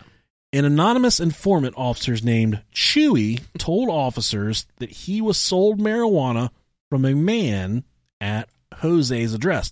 And Jose was the one that turned himself in. I can't wait for marijuana to be decriminalized. No, it's so fucking silly. I think it is in Chicago now. Yeah, it should be. Officers conducted a guns-drawn search warrant a few days later, not looking for Jose, but looking for a tall man, described by Chewy. All right. Jose was not home at the time, but his wife was, along with his 10-year-old daughter, who had a friend over at the house at the time, as they were working on a school project together. Police took over $10,000 in cash from the home and a substantial amount of marijuana. The arrest report lists that they took $4,600, even though Jose claims there was over $10,000 missing. The arrest report says a little over $4,500 was taken. I feel like he would know how much of his cash was taken. Yeah. Jose's attorney accompanied him when he went to Homan Square, and he told the officers as they were taking him in that Jose would be answering no questions. Looked good. My garage is closing. It just scared the fucking poop I was wondering what that was. I heard that. It closes at 10 o'clock. Ah, I gotcha. So all you motherfuckers out there. Trying to sneak in here. Yeah. At some point, Jose took a Xanax. And in my... Jose, come on. In my research, I can't figure out for the life of me if it was his Xanax or if they just flipped him a Xanny or how that happened. And I'll get to it at the end of the episode, but Xanax is bad for me. Okay, whatever. I mean, any word that's spelled the same front ways or backwards is it's going to fuck you up. And after he took the Xanax, he fell asleep. He was woke up by the loud banging on the door to someone yelling, "Are you going to help yourself?" Which is the famous fucking dying words I told you guys not to heed from an officer or a detective. He says, "What do you mean help myself?" And the detective says, "Are you going to talk to me?" And he says, "Nah, my lawyer was just here. You could have just said this in front of my lawyer. I know my rights." And Jose goes on to say he wasn't trying to hear it. He was just blabbing away like, "Oh, you think you're smart ass, this and that." And Jose also says, "That's what they do, man. They get people who don't know their rights," Jose continued. "That's probably how they came upon me in my house. Probably someone ended up talking to them and they dry snitched on me. All I knew was that I lived there. They squeeze people and then they go get somebody else. That's what they do." In my mind, what they're trying to achieve here is, it's so complicated. You know, I see it from both sides here that there has to be a certain veil of secrecy, but then there's so much documented fucked up shit going here. It just sounds like they're trying to find the head of the snake.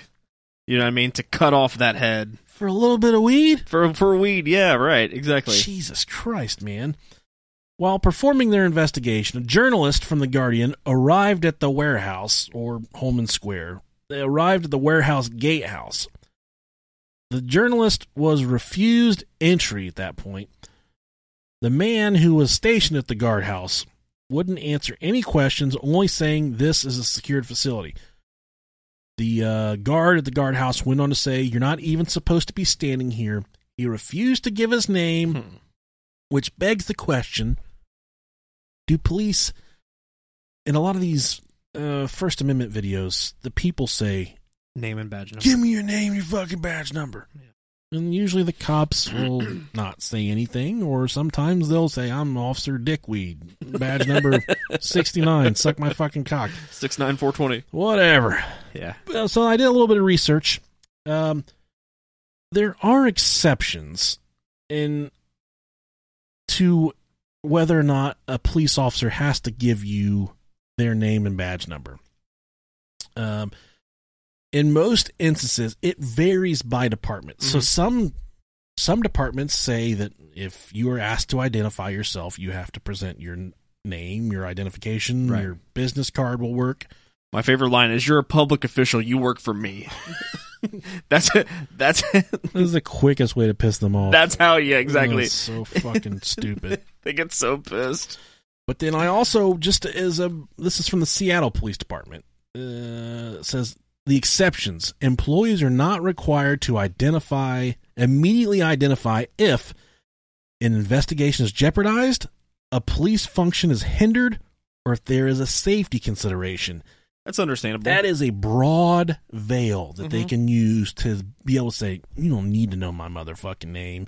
You can take my badge and shove it in your dick hole." And that's, yeah, and those are completely intentional. Just so they can make that broad blanket statement. Yeah. And they could claim anything. Which, in those three instances, I would say I could completely understand not giving your information, if there's a safety consideration. Well, and that goes on. Some people like to go get their dick sucked by prostitutes. I don't recommend doing that. No, definitely not. That's a good way to make your dick fall off. Find a good, wholesome lady. And I don't want, as a listener of this show, don't want your dick to fall off. Rob, I don't want your dick to fall off. I'd hate for that to happen. If your dick did fall off, I would want you to come here and have it happen here, because I would want to see what happens when someone's dick falls off. Just all gangrenous and... It looks like an old toenail. Just stinky and falling off. You're like, Nick, we've been friends for a long time, but you're not going to believe what my dick looks like right now. I can come out these cracks in the side of it. It looks like tree bark. It looks like Jack Link's jerky. Oh, dude, that would be rough. Ever left a Slim Jim out for a couple of weeks? I got fucking beef jerky dick. Have you ever made your own beef jerky? No, I have not. Listen to this horrible story. Let's get sidetracked for a second. Sure, we haven't done that much here. Right about the time that I was moving out of my parents' house, there was a large tiered cookie holder. Okay. In my kitchen. My mom makes some bomb-ass shit. Uh-huh. This lady can fucking throw down. My dad says their first night that they were together, she made dinner. He said this bitch made tuna and corn. And he said, I could not eat the shit. I said, what the fuck is going on?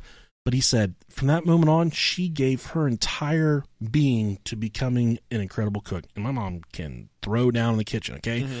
So my fat ass is walking to the kitchen. I see this tier of no-bake cookies just sitting there. Okay. It looks like a spinning parking garages that nice. goes up. And I'm like, I'm about to eat all these goddamn things.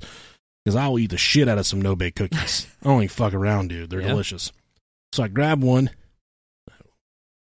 Put it in my mouth. I spit it out. I'm like, that is fucking disgusting. And as soon as I say that, my little brother walks in. He's like, and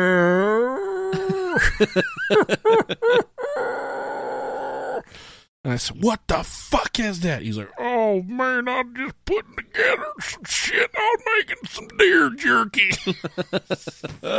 Deer jerky? What the fuck is that, dude?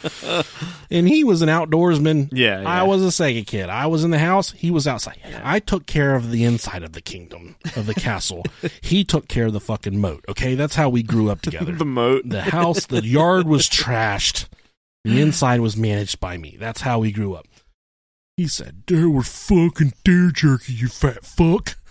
And I just ate a big mouthful of it. And so it was before it was dried up. He just put it in there. It was still like mushy, but nice. Still kind of together. Yeah. Oh man, it was disgusting. And then another incident of mistaken identity. I mowed the grass, and I came inside and opened up the fridge. There's this huge clear bucket of orange Gatorade or orange Kool-Aid. Mm-hmm. And dude, I will get down on some fucking Kool-Aid. Fuck yeah. Orange Kool-Aid. I'll drink all of it right now. And I just got done mowing the grass. I'm you're parched. And it's just glistening. It's sugary goodness. Yeah. And I grab it, and I just pick the whole thing up. I just like... And I take about a third of the top off. Like, dude, it's probably a 2-gallon jug. And I take like the top third off. And I'm like... And I hear my mom like... Because when she starts laughing really hard, it sounds like a fucking dog getting fucked. And she's like, and I'm like, it's 150 degrees outside. I'm like, what the fuck are you laughing at? I look out in the living room. She's like, did you drink that? I said, yeah, I drank it. It's good shit. I drank a third of it. I feel a lot better. She said, I gotta drink that for my colonoscopy. I said, you're what? She said, I gotta use that to clean my butt out. How bad did you shit afterwards? Was it like horrible? I thought I was good. I said, how much are you supposed to drink that? She said, I was supposed to drink half of that. And I drank almost half of it in one gulp. And for anyone that's had a colonoscopy done, they're fucking laughing right now at me. So for like 2 hours, I'm good. I'm thinking, all right, I'm a big motherfucker. I didn't inject enough of this to hurt me. But then, dude, like a voice from heaven, my stomach is like, oh, fuck you. And I go to the toilet, dude. I swear to God, I felt like your bowels just jump out of your body. A million serpents, a million devil tongues shooting out of my fucking asshole. You know that sun that chases you around in Mario? Yeah, Mario. It felt like one of a swarm of those was flying out of my butthole. and it was raising me up off the toilet. I was shitting broccoli that I ate back in the late 80s, dude. It fucking cleared me out so bad. I was shitting like a goose. It was disgusting, and it was not solid poop. It was was at first, but then by the end, I could have shit through a screen, like a fucking screen window, and not touched a wire. You were pissing out of your ass. It was miserable. My mom's like, she's laughing at me. Yeah. So what are you laughing at? Fucked me up, dude. Oh man, I bet. Pooped my pants. I didn't get any poop in my underwear that day either. Oh, I bet not. Proud moment. Yeah. All liquid, man. I know at some point in my life, due to my diet and my health, I know I'm going to get a colonoscopy. Yeah. And when he says, well, you're going to need to drink this, I'm going to know exactly what the fuck it's all about. You got to go mow the lawn beforehand. Know what to do. You're just going to have a good time. Know what to do to take it down. They're push mowing that bitch. Yeah, there you go. Oh.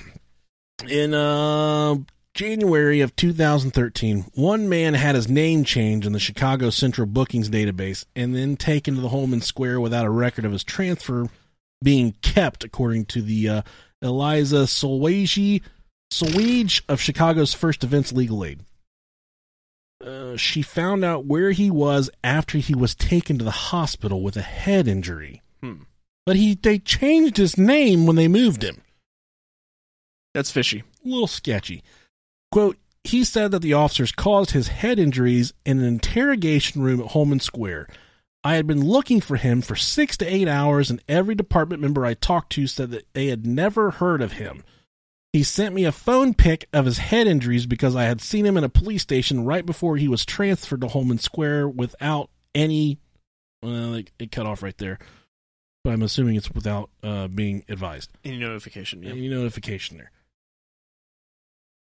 Bartams, is that his name? Bartams, another Chicago attorney, said that in September of 2013, she got a call from a mother worried that her 15-year-old son had been picked up by police before dawn. A sympathetic sergeant followed up with the mother to say her son was being questioned at Homan Square in connection to a shooting and would be released soon. When hours passed, Bartams traveled to Homan Square only to be refused entry for nearly an hour. An officer told her, well, you can't just stand here taking notes. This is a secure facility. They're undercover officers and you're making people very nervous. She was at that point told to leave. She said she would return in an hour if the boy was not released. He was home and not charged after 12, maybe 13 hours in custody. Holy shit. First off, that's a juvenile. No shit. You cannot do that without a parent. Homan Square or Chicago PD can. It doesn't fucking matter what you do. Yeah. On February 2nd, 2013, John Hubbard was taken to Homan Square. Hubbard never walked out again. The Chicago Tribune reported that the 44-year-old was found, quote, unresponsive inside an interview room and pronounced dead. After publication, the Cook County Medical Examiner told the Guardian that the cause of death was determined to be heroin intoxication. Right. I bet there wasn't any heroin in that facility either. This is from the actual narrative from the incident. It's this is a different story altogether. Okay. It says in the officer's report here. This is another incident that happened. This is some really good handwriting. Yeah, I like this. Yeah, this guy knows what the fuck he's doing. It says, in summary, while in custody, victim having one left hand cuff to the wall with a flex cuff managed to put another flex cuff around his neck. The police officer working the desk heard a scream come from a holding cell. After investigating, finds victim unconscious. Police officer calls 911 and is assisted by police officer blank, who is walking by. Police officer blank observes victim with one left hand flex cuff to the wall and the other flex cuff around neck, slumped over with head down. Police officer blank retrieves a cutter and immediately removes both flex cuffs. Victim soon regains consciousness after flex cuff from neck is removed. Victim is taken to Mount Sinai, which is a hospital there. Yeah. How the fuck did they get that other flex cuff is what I'm wondering. Who fucking tries to... Here's the cop just like, hey, I'm gonna flex cuff you to the wall. Here's this extra flex cuff. Do what you want with it. And this is the quote from the guy that was flex cuffed. He says, all I remember is waking up on the floor of the cell and them saying that I tried to kill myself. I was taken to the hospital and was told it would be in my best interest to go along with the story. So being afraid, I did as I was told. Which leads me to believe was fucking choked out with a flex cuff. Definitely. Because he was not giving the officers the information they wanted. Definitely. So that concludes all the research from the Homan Square Chicago police corruption. Oh, man. You want to talk about a fucked up police department, dude. Yeah, that's fucked. There's so much underhanded bullshit going on there. And this doesn't even skim the surface of probably all the other stuff there. But then again, hats off to all the men and women at the Chicago Police Department that are wading through the muck, doing the shit the right way, fighting the good fight, you know, trying to make a difference in a community that doesn't probably necessarily want you to make a difference. Maybe they do, maybe they don't. But like I said, those guys are the real heroes. Hats off to the motherfuckers doing it the right way. Yes. Hats off to my mom for making me drink that gallon of colonoscopy drink that nearly took my fucking life as a young adolescent. That was the cream spot right there. Yeah, definitely. That was the definite cream spot. For about 48 hours. Ooh-wee. Yeah. The OG cream spot. So stick around for the interview with the Patreon sponsor of this episode, Brandon Party. Yeah. He's anonymous, though. He goes anonymous halfway through the interview. We gave him that courtesy. Yeah. If you would like to join us on Patreon, go to patreon.com/BroHioPodcast. We have another episode coming up this week. I don't know if we're going to record it tonight. I need to go to bed, Rob. That's fine. I got to go to bed. That's fine. Well, we can do it probably Wednesday then. Yes, Wednesday. He hasn't told me what he's covering. It might be a secret. Yeah, no, it's not a secret, but we'll figure that out on Wednesday. Okay, I'm excited for it. Thanks so much for tuning in this week, and stick around for the interview with Brandon Partey. Yeah, thank you, guys. Love you. I don't love you. I love you. I love you more. All right, we're here with this episode's Patreon sponsor. We're not going to the party. We're bringing the party to you. Brandon Partey, thanks for sponsoring this episode. How are you doing, pal? I'm good, my dudes. How are you? So I guess that's something. We just got done butt fucking the shit out of each other. Yeah, I don't feel good. It's a lot of weight to have on your back. I have the biggest dick, but I got shallow asshole. So it's... So my mom used to say that about my dad. She said he couldn't hit the bottom, but he could blow out the sides of a tuna can. So, Brandon, you and I spoke earlier this week, and you started giving me some topics. You pretty much, you've probably been the easiest patron to work with. You just said, do whatever the fuck you want. But then you gave me a few ideas to go with, and we reached something. When you initially told me about this topic, Homan Square, I thought these motherfuckers, 7,000 of them just disappeared, like they couldn't find the guys. But were they found? they've been found, but they were disappeared in the law enforcement system. So it's kind of a little bit different. So the internet lied, is what you're telling me. Not really. It's a strange story. There's a lot of atrocities. We're probably going to get murdered for this episode because we're really. I'm glad we don't live in Chicago. But this really centers around the atrocities and the corruption at the Chicago Police Department. There's a lot of it. There's a fuck ton of it. Yeah. So I appreciate you getting us killed and getting us put us on another watch list. So. It wasn't you. Somebody else. Yeah. I'm all about risking it for the biscuit. We got to get it to happen. There is. So you and I spoke a little bit, and we are going to cover. We haven't recorded the episode yet, but we are going to be pretty in depth with this. We're going to cover all the nooks and crannies like we always do. And when you and I were speaking, you kind of told me about some other stuff that has gone on with you, and that has nothing to do with true crime. More like, are you comfortable with telling us what part of the country you live in for our audience of 13 people?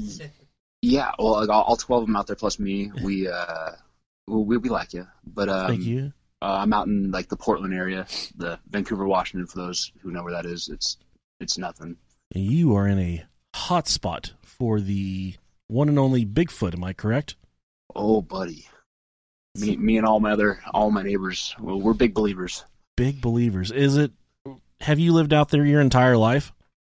My adult life, yeah. I was out in Wisconsin for a while eating cheese. Wisconsin. Now I'm back. Anytime I go to a rrestaurant and they have cheese curds as an appetizer, I get them. Yeah. But then I talked to a friend I met that is from Wisconsin, and he said, the only way you're eating good cheese curds is if they're squeaking when you're chewing on them. Yep.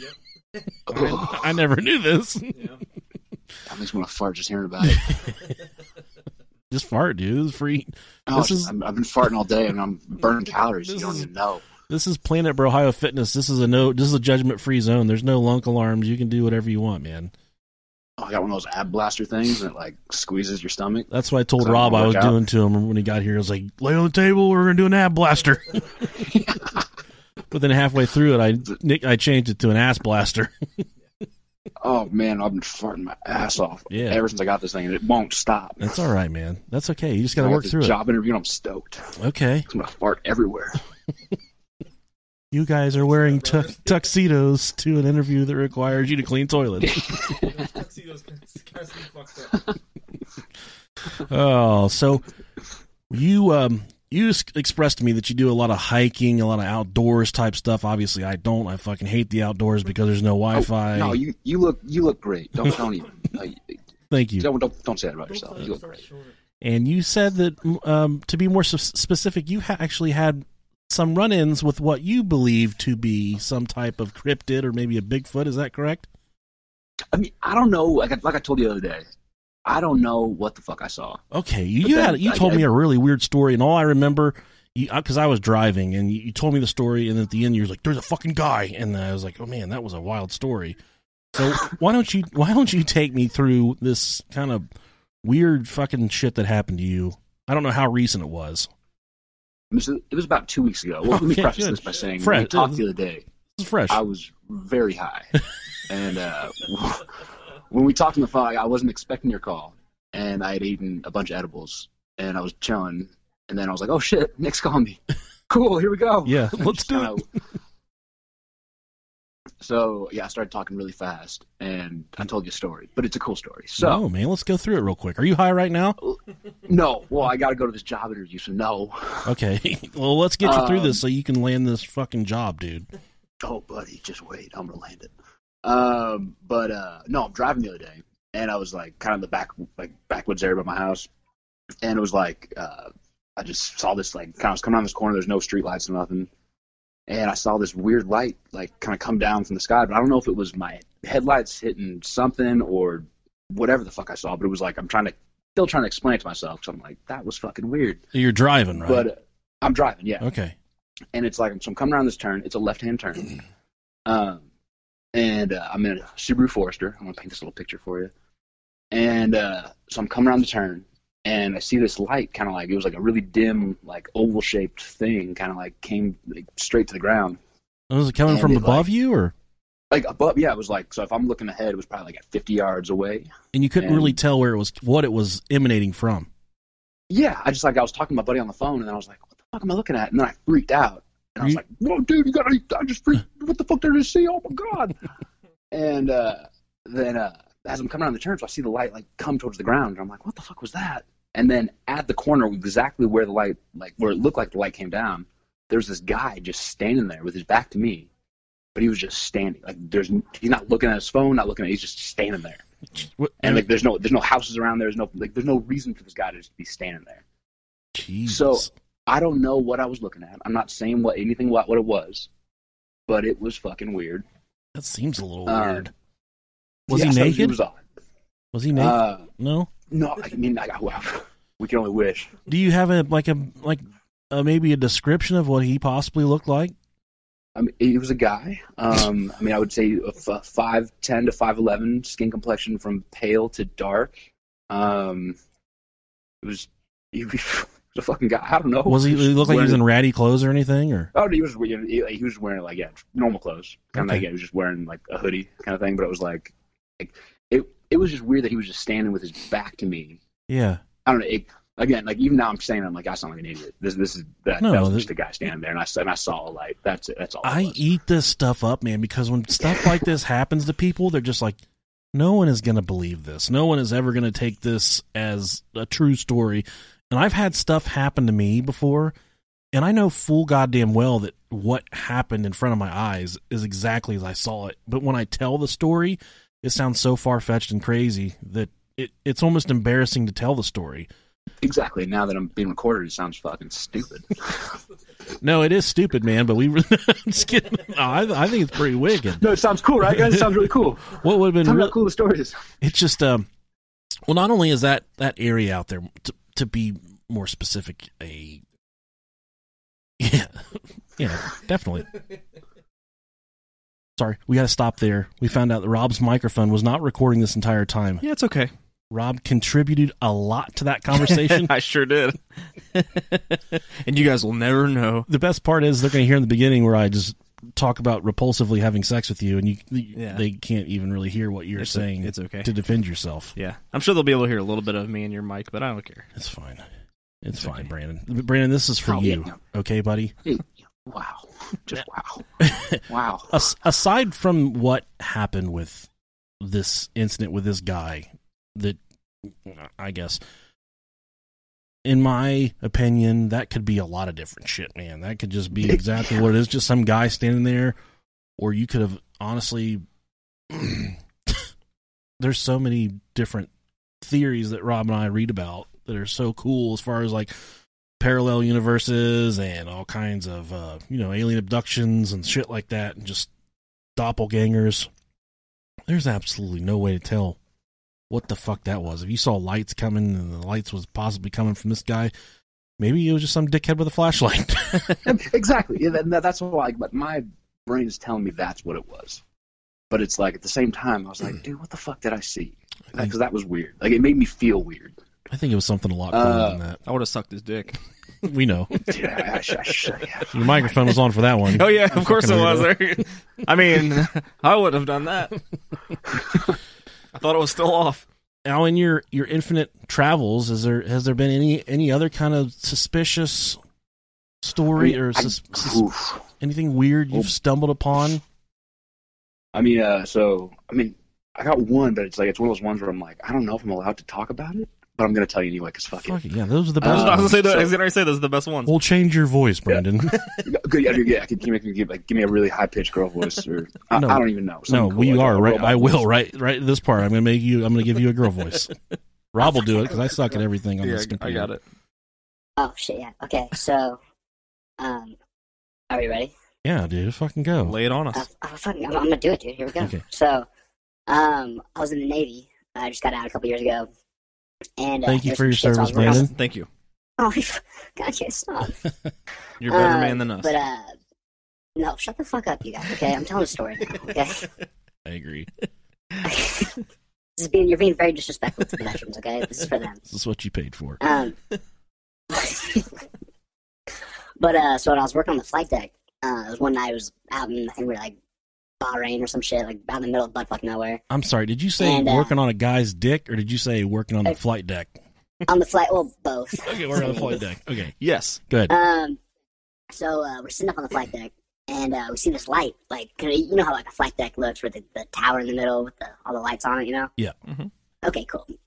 So there's this light in the sky, and we're like the only ones up there, and we're kind of just doing night bullshit stuff, just sitting around, and we see this light, like, kind of coming across the sky, and we're like, what the fuck is that? Like, that's not an afterburner. Like, I know what an afterburner looks like, and that's not an afterburner. And we kind of see it, and kind of goes around, and we lose it. It kind of goes behind the tower, and you kind of lose it to the lights. And I'm like, okay, cool. What the fuck was that? And it comes back around again, and then now there's the light, and then two jets, like, sitting above it. Ooh. And I'm like, well, okay, well, there's two afterburners. There's a light. What the fuck is that light? It comes around the ship again, and then we lose it in the lights. And as it comes back around the third time, there's now 5 jets on it, and this light is just kind of like coasting across the sky, and we're like, dude, what the fuck are we looking at? We're all kind of looking at each other like, what the fuck are we looking at right now? And as this thing makes its like third big pass around, it just disappears. It's just gone. Man. Like no bullshit, nice. 100%. Like, yes, like the shit I saw in the corner, that was whatever. This was some shit. we all looked at each other and we're like, did you just fucking see that? Yeah, did you fucking see that? What? I fucking saw it. Did you see that? What do you think it was? Man, that's up in the air for anything. Okay. But where the story gets weird is, like, we're all sitting, we start around the ship, we're telling everybody, oh, fuck, we saw this shit last night, it was crazy, saw this, that, and the other, and everyone's like, oh, dude, that's fucking crazy, that's bullshit, no one cares, like, whoa, what? I'm like, dude, no, it was crazy. Like, a week later, the fucking MPs come up, and they're like, hey, you, and you, come with us, you guys sign these papers. Oh, shit. I'm like, what the fuck are you talking about? And they're like, it's a, non-disclosure, you won't talk about this with anybody, and I'm like, thank you. Yeah, okay, here we go. And, I told fucking everybody, good, because it's just, I hope someone comes knocking on my door, like, that would, just more validation. Disclosure, man, full disclosure, that's what we're all waiting for. God, that's pretty fucking wicked. But fucking wicked, dude. Like, crazy ass shit. Because it was like, oh, fuck, we saw something, dude. We fucking saw something. But did these MPs that set you down, did they try and tell you what you saw? Like, try to make up your mind for you? Say, you saw, was it a weather balloon? That's what people always say. Not at all. No, they were just straight up like, you didn't see anything? You won't talk about it? This is it. You're signing here. I'm like, all right, I'm signing here. Did you have to talk about it? Did you have to submit a report or anything initially that night of the incident? No. They just like immediately made it sound like no one saw it, and like so the jets that we saw weren't part of our ship because they didn't take off from our ship. Yeah. So it's like I don't know where those jets came from, but or if they were even jets. Could you even tell 100% that they were jets? Oh yeah, no, you can see like the afterburners kind of a little Corona thing. Yeah. But there was a third. Yeah. There was like a third something in the sky. Yeah, and it was a ball of light, like it was like a circle. Was it moving? Not like, how quickly was it moving? Slow as shit. Like you could tell the jets were kind of like not knowing how to, how to track it, kind of thing. It's weird. It was weird, man. I'm gonna say it. It's definitely a UFO. Oh yeah, dude. Like when I say this thing disappeared, it was just gone. Like it was there and then it wasn't there. That's sweet. That's so much fun. Fucking crazy shit, dude. Like.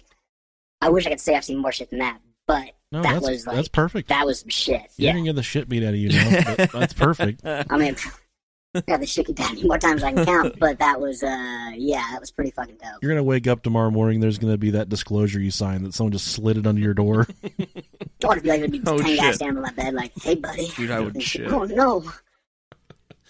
You've seen that meme on Facebook that says, you wake up in the middle of the night and Amazon Prime's putting your pajamas on you. Yeah, and you're like, shh, it's called a Prime now.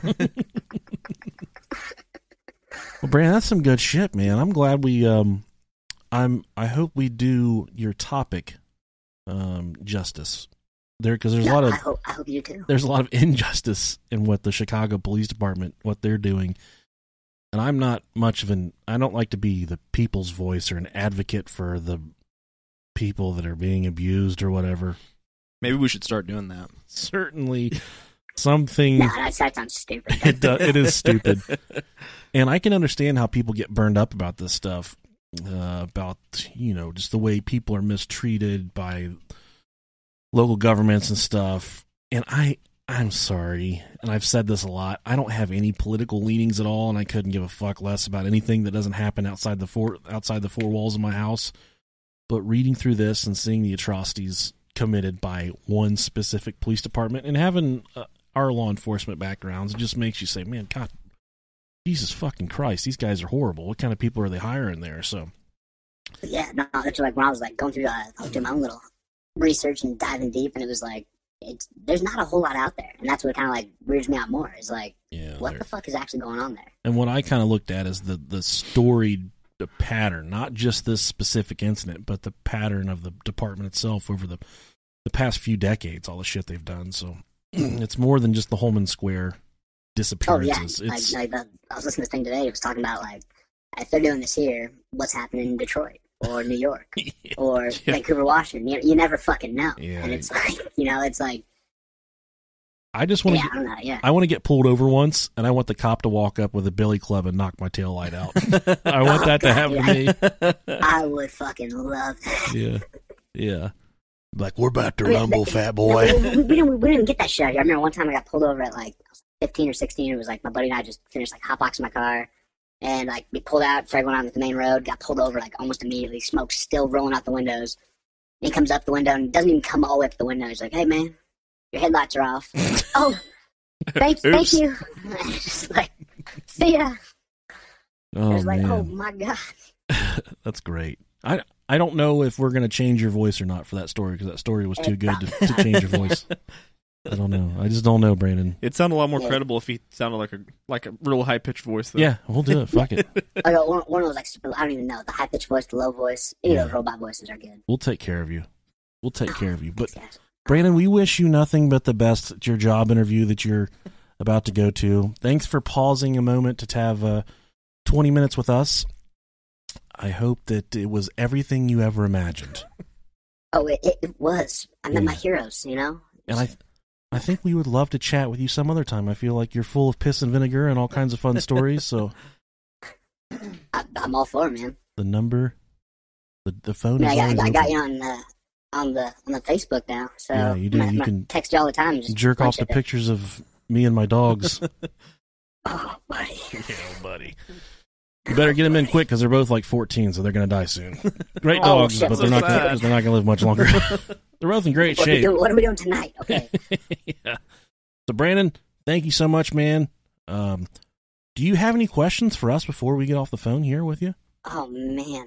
Oh, I mean, I have a lot of questions. First, I mean, where is Bill Wilkins gone? I miss him.